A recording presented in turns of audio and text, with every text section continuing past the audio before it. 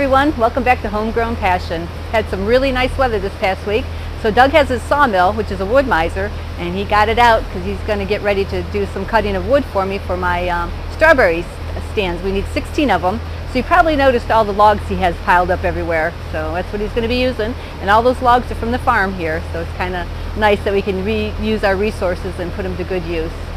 So today's video we're going to do an update. Now that the days are getting longer, things are growing a lot faster, so it's exciting to see how well everything's doing.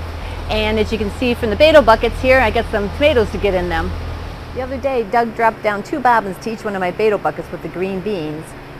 And I was looking at it this morning thinking, I think they might need one more string because there is 6 plants in each one.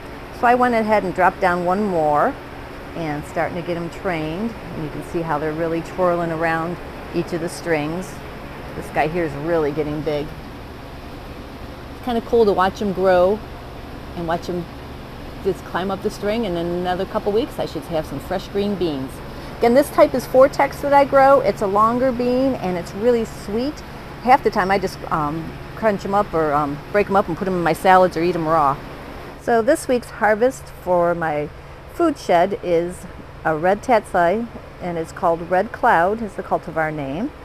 It's been in the channels here, I think, for 5 weeks. I seeded it 7 weeks ago. In wintertime, it takes a little longer to grow, because in the summertime, this will be full size in like 21 days. But it's nice and bright red, and it's easy to harvest, so I think I'm going to get at it. So the red tatsoi is really easy to harvest for me. See, there's hardly any bad leaves on the bottom. So I just put it in the bag, and it goes quite quick. As you can see, I've got most of it harvested already. I just got 5 more boxes to do and I'll be done. And then Doug can go off and make the delivery for me.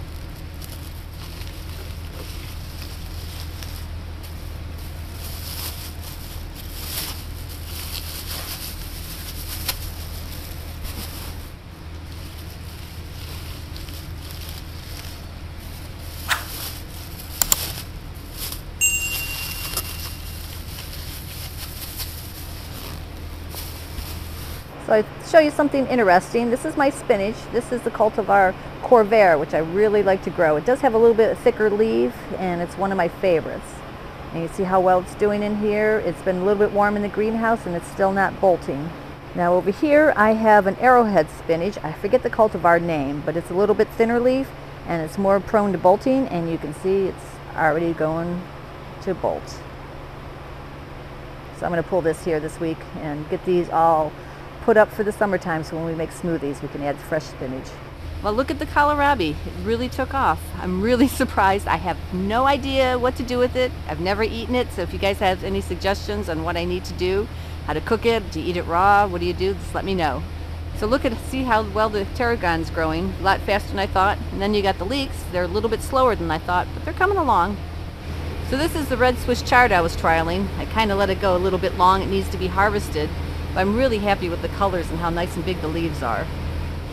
Look how pretty this cabbage is turning out. This is the red Chinese cabbage I'm trialing. I think it's called Miss Hung. Got the seeds from Johnny's Seeds. It's starting to form a head, so it'll be interesting to see what it does in another week or so.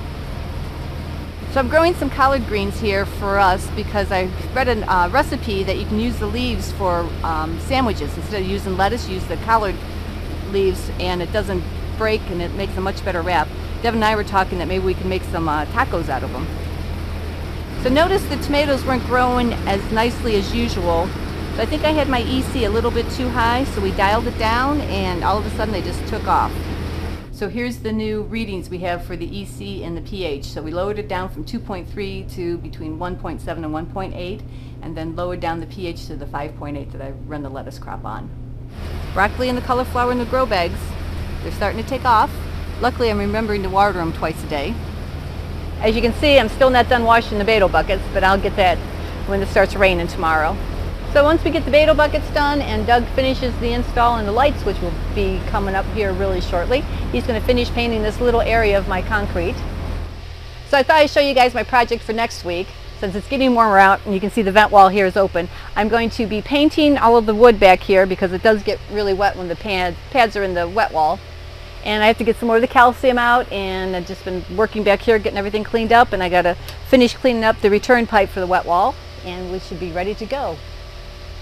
So I got my cucumbers growing here. I thought I'd trial this one. It's called a tachi, I think it is. It's a white Asian cucumber. So it's kind of cool looking. I'm anxious to pick it today and taste it. And now that the days are finally getting warmer and the nights aren't as cold, the cucumber plants are starting to take off a little bit better because they were kind of stunted there for a little bit because they don't like the cold nights. So I've been cleaning my strawberry buckets from last year. They kind of got stained and everything. So I had a comment from one of our viewers, or a suggestion I should say, about soaking the buckets in bleach water overnight. And boy, what a difference and how much easier it is to clean them. So I think this is my new go-to method. So these are the strawberry steins that Doug has to make for me. That's why I got the Woodmizer out to his sawmill. I need 16 more of these because I bought 100 more buckets. So that'll give me 200 buckets total. Half are going to be white and half are going to be black. So that should be interesting to see if there's any difference. He's got all the piping here ready to go, and he's going to put the pipe straps on, and I'll get the buckets up because next week I have 1,000 strawberry plants coming. So each bucket is going to get 5 plants in it. So the strawberry plants I ordered are Albion. They're an ever-bearing plant. I grew them last year, and I was able to get strawberries off of them all the way through September, October. So they did really well here in the greenhouse. So I hope you guys liked today's video. Again, it was fun to do. I enjoy my greenhouse. So leave me any questions, comments, or suggestions down below, and we'll see you guys next time.